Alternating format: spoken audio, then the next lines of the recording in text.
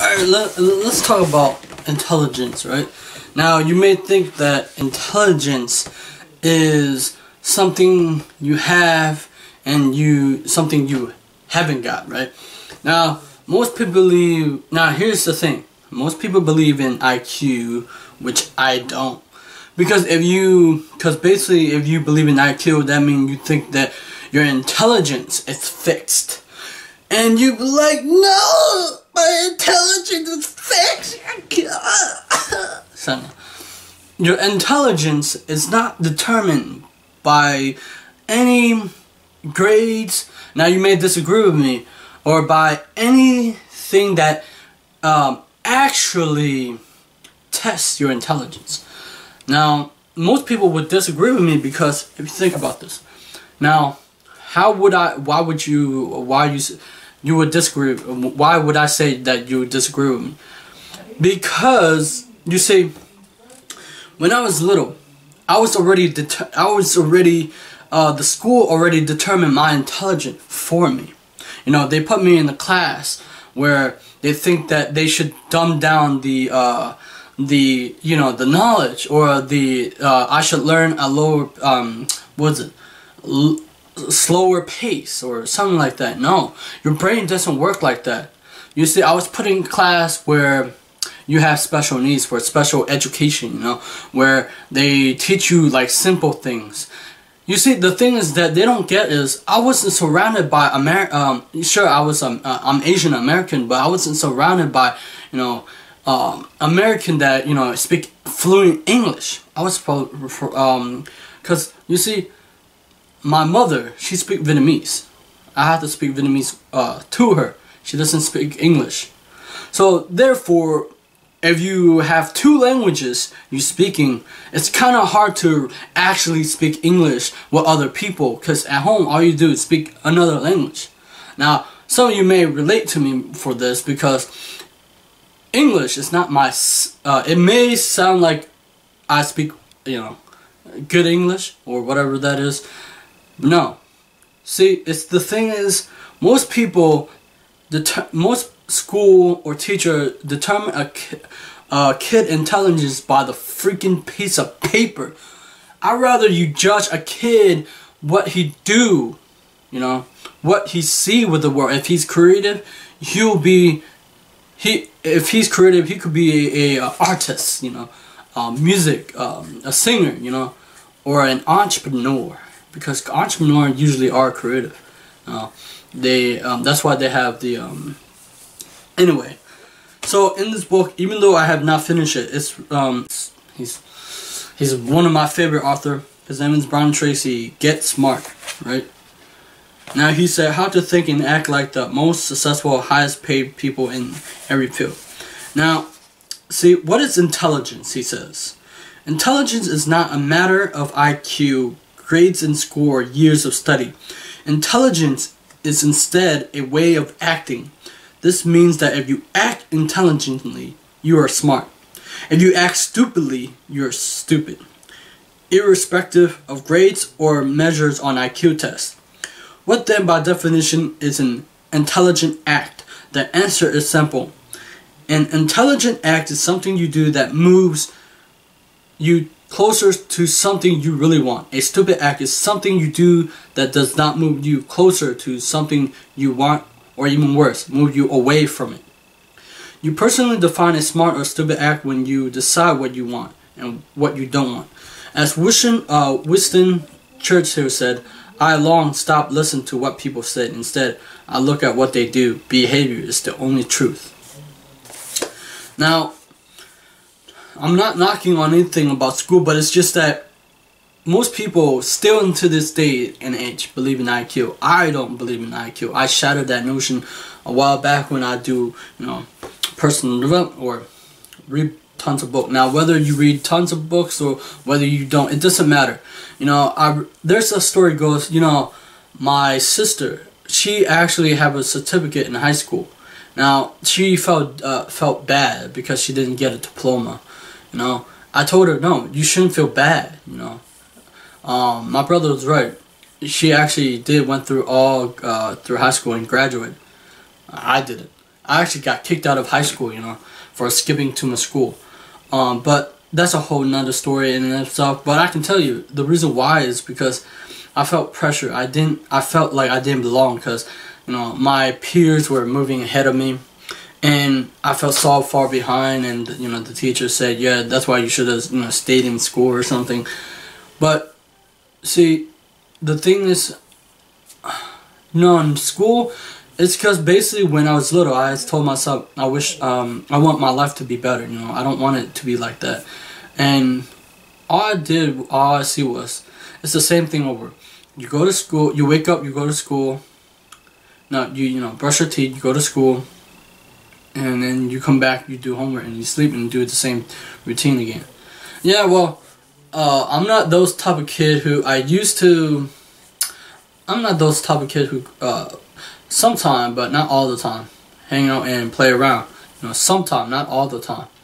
Now you may say, "Wow, it doesn't matter what I did or didn't do." It's just, I feel like those things that most people, like if you think about what a kid actually wants to do, they want to play. You know, they want to play. They don't want to sit around and actually listen to boring lecture. Though the teacher are kind and nice, it's just that I wish if they put their whole emotion, happiness, they can actually affect the kid. You know, rather than just talking all the time. You know, I remember I had one teacher in history class in middle school, and he was lecturing the whole time. It was kind of boring, and I was like, "Oh my God, when will this end?" Son, I didn't say that, but I just do whatever. Now, here's the thing. Whether you think that you're stupid or you're intelligent, I believe that people who are, because I feel like if you put a label on something, you're gonna act a certain way, right? You basically, let's say you associate yourself with a certain word, like you identify, it become you. It's become an identity. You know, whether you say this and that, like I'm stupid, therefore you label yourself as stupid, right? You know, once you label yourself as stupid and you confirm it to be true, that label become your identity. It become who you are. It become part of you, right? So therefore, when let's say somebody say that you're stupid, you confirm it to be true. You play a story, you say, "Yeah, he's right," or "Damn, yeah." Oh, sorry, I didn't mean to curse, but and then it affect you more, and it become a self-fulfilling prophecy. Meaning you're gonna act like that. You're gonna behave. You're not gonna do your best. But let's say, if you believe that you're intelligent, you believe that you're smart, that you have the ability to do things that otherwise it couldn't be done. So therefore, you associate yourself like you're smart, you're intelligent, or you understand how the human brain works. Therefore, you have a different concept. You associate a different word or label into yourself. Therefore, you have a different identity, and it become part of you, and it become, you know, you get it. And someone says stupid to you, you don't actually let it into your mind because you know that's not true. They believe that to be true. Like Les Brown said, your other people's opinion of you does not have to become your reality. That's quite true.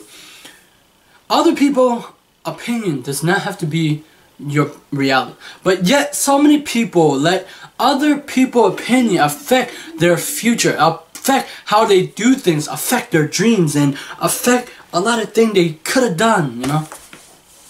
No, I believe that whether you go to school or not go to school, I believe if you go after what you want and you actually achieve it and you're happy, now that's intelligent. But if you're going to do school and you're going after what someone told you to do, that's not intelligent.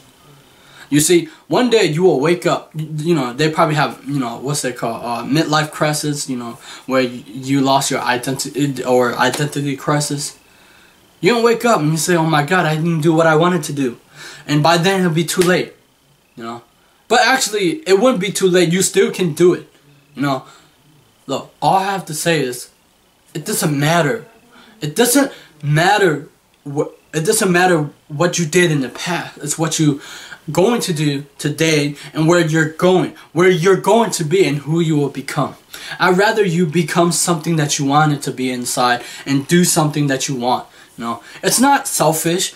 It's being truly who you are. Because, you know, when you're a kid, you have this fantasy that you want to like become a hero or princess. It doesn't matter. You imagine it. You act it out in the reality. Yet when time become, you know, kid, become adults, their mind is rigid. They stop having fun. Kids love to have fun. So should we.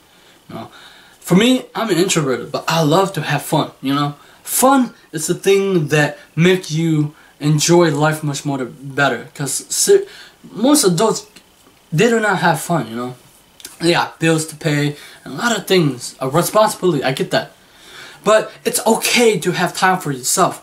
If you don't take care of yourself, how are you gonna take care of your family? How are you gonna take care of things that you are important to you? So that's all I'm gonna have to say today for intelligences.